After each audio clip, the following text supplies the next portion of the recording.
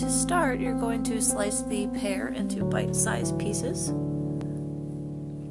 Then toss the little gems with the white balsamic vinaigrette. The best way is to use your clean hands and really work the vinaigrette by massaging it into the layers of the lettuce leaves. Place your wedges onto your plate and sprinkle the walnut and hemp seed mixture over top, followed by the pickled dried cherries and crumbled blue cheese. Lastly, top with the sliced pear, and you are finished.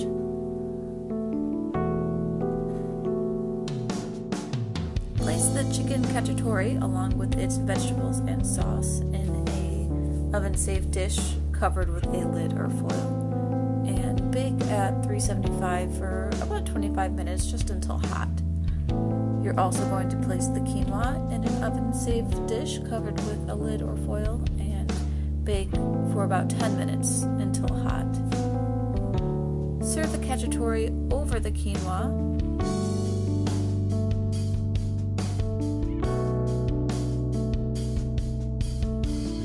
Garnish with the parsley, and